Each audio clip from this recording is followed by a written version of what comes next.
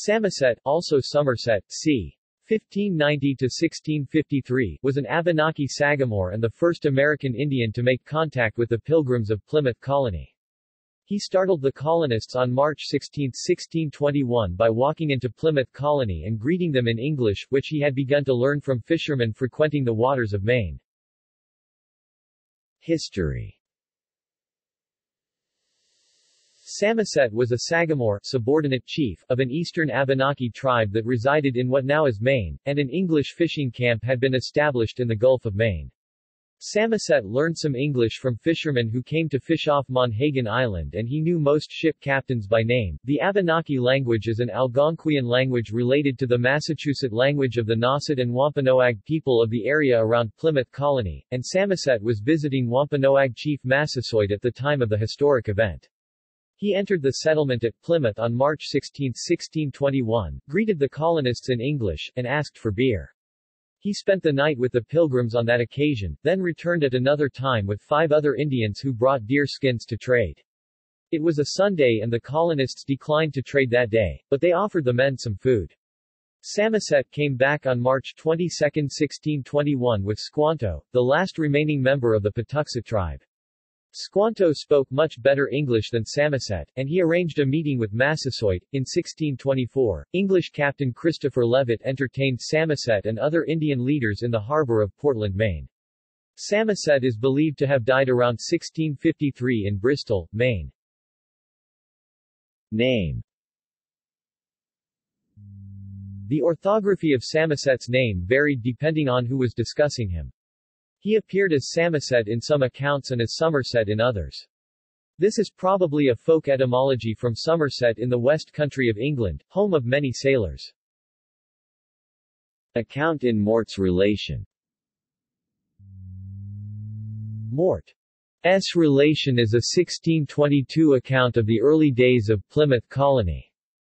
It describes Samoset's visit thus. Friday the 16th, a fair warm day towards. This morning we determined to conclude of the military orders, which we had begun to consider of before but were interrupted by the savages, as we mentioned formerly, and whilst we were busied hereabout, we were interrupted again, for there presented himself a savage, which caused an alarm. He very boldly came all alone and along the houses straight to the rendezvous, where we intercepted him, not suffering him to go in, as undoubtedly he would, out of his boldness. He saluted us in English, and bade us welcome, for he had learned some broken English among the Englishmen that came to fish at Monhegan, and knew by name the most of the captains, commanders, and masters that usually come. He was a man free in speech, so far as he could express his mind, and of a seemly carriage. We questioned him of many things. He was the first savage we could meet withal. He said he was not of these parts, but of Maratagan, and one of the sagamores or lords thereof, and had been 8 months in these parts, it lying hence a day. Sail with a great wind, and 5 days by land. He discoursed of the whole country, and of every province, and of their sagamores, and their number of men, and strength. The wind being to rise a little, we cast a horseman's coat about him, for he was stark naked, only a leather about his waist, with a fringe about a span long, or a little more. He had a bow and 2 arrows, the one headed, and the other unheaded. He was a tall straight man, the hair of his head black, long behind, only short before, none on his face at all. He asked some beer, but we gave him strong water and biscuit, and butter, and cheese, and pudding, and a piece of mallard, all which he liked well, and had been acquainted with such amongst the English.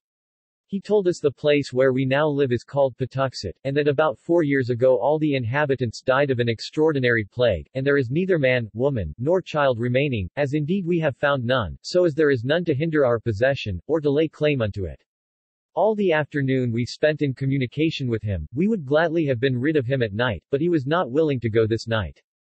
Then we thought to carry him on shipboard, wherewith he was well content, and went into the shallop, but the wind was high and the water scant, that it could not return back.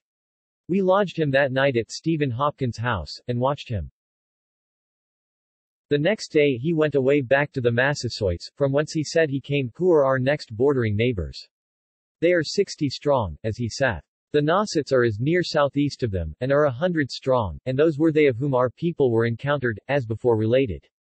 They are much incensed and provoked against the English, and about 8 months ago slew 3 Englishmen, and 2 more hardly escaped by flight to Montchigan. They were Sir Ferdinando Gorges his men, as this savage told us, as he did likewise of the Huggery, that is, fight, that our discoverers had with the Nausets, and of our tools that were taken out of the woods, which we willed him should be brought again, otherwise, we would right ourselves.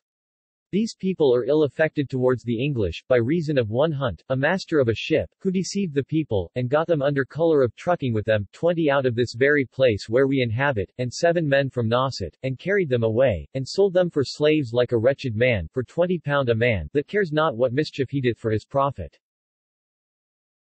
Saturday, in the morning we dismissed the savage, and gave him a knife, a bracelet, and a ring. He promised within a night or 2 to come again, and to bring with him some of the Massasoits, our neighbors, with such beavers' skins as they had to truck with us. References. Nathaniel Philbrick, Mayflower. A Story of Courage, Community, and War, New York, 2006.